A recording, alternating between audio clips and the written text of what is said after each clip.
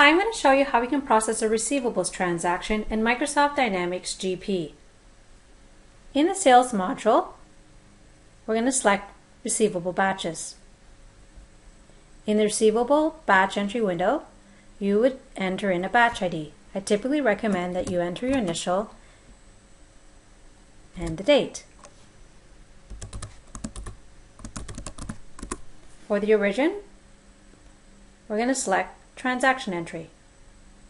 If you would like to describe the type of transactions that you're keying into the batch, you can use the comment field. The frequency will be set as single use. You can enter your posting date and the checkbook ID, then select Transactions on the bottom right. We're going to enter an invoice, but when I select the drop-down arrow button to the right, you can see all the other choices. When you hit Tab, the system increments the next sales number. Then you select your customer ID. You enter in your sales amount.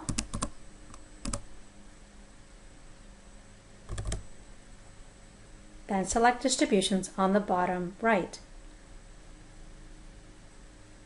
Then you want to validate your distribution, making sure your debits and credits balance. You can select the GL account by selecting on the magnifying glass to the right.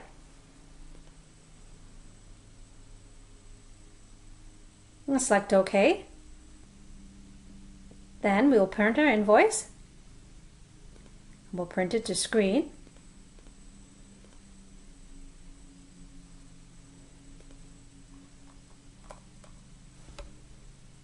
Then close the window when you finish entering your transactions. Then in the Receivables Batch Entry window, you're going to select the magnifying glass, select your batch. I always recommend that you print the edit list before you post.